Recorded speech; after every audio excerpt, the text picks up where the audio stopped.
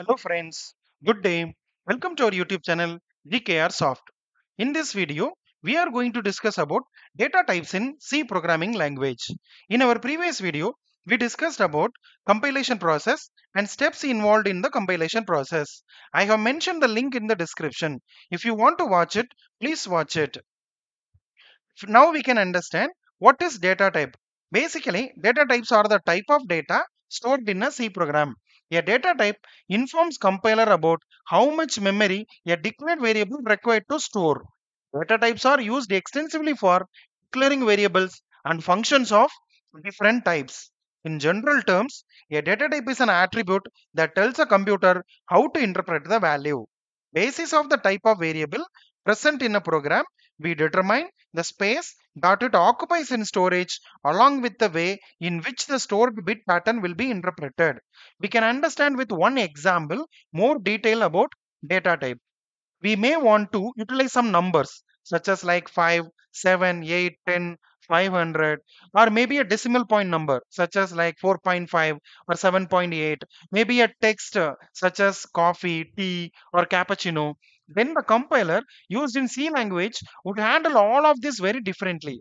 For that, we use different data types for defining what data types we want in the program. That is the purpose we need a data type. First, we can understand types of data types in C language. Basically, we can divide as three. One is primary data type or built-in data type, and derived data type and user-defined data type. Basically, of primary or built-in data type are integer, character, float, and double. In under derived data type, arrays, pointers, functions. Under user-defined data type, we can consider in a way structure, union, and enumeration. In the upcoming videos, we will detailedly discuss about each and every data type with sample C programs. But in this video, we are going to discuss about data modifiers and what are the storage sizes of each data type. First, we can understand data type modifiers in C. There are basically four types of modifiers for all data types used in C language. So why we need a data type modifier and what is the meaning? For an example, we can take with some example. If we say that there is a chocolate bar on the table, the person we are speaking to will know that a chocolate bar is present on the table. But if we are get more specific and say that there is a dark chocolate bar on the table or milk chocolate bar on the table, it will become much more clear and specific to the person who is listening. In a very similar manner, the modifiers in C language help in making the primary or primitive data types much more specific. So we have a four type of modifiers. One is short, long, unsigned, and signed. Keep these all are the points in your mind. When we are going to type a more program in the upcoming videos, then you will come to know that where we need to use all these data type modifiers. Now here we can understand about primary data type range. For an example, integer and character. You can see I have just made a table, and this table I made it based on 32-bit compiler. So for an example, the size will vary based on the bit of compiler. So always better to check it what is the size of your compiler. But these days everything is coming with a 32-bit compiler. But better to check always. You can see character is a data type and format specifier is %C. So the format specifier is mainly used to read the data type and to display the variable or to read the variable to mention the data type.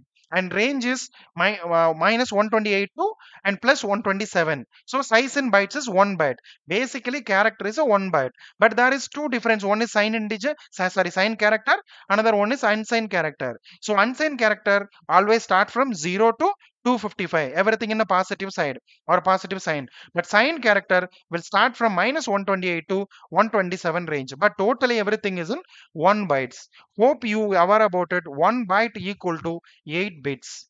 Now we can see about the integer data type. In integer we have a many data types. For an example, short integer, so it has 2 bytes. Unsigned short integer, it has 2 bytes. Unsigned integer, it has 4 bytes. Integer, 4 bytes. So these all are the data types, and size in bytes will be vary based on your compiler size. Okay, that's you have to keep always in your mind. And long integer has 4 bytes. Unsigned long integer 4 bytes. Long integer 8 bytes. Unsigned long integer 8 bytes. So based on the needs or based on the application, you can always choose the data type. And data type range for float. For an example, for float, it's 4 bytes, and double, it's 8 bytes, and long double, it's 12 bytes.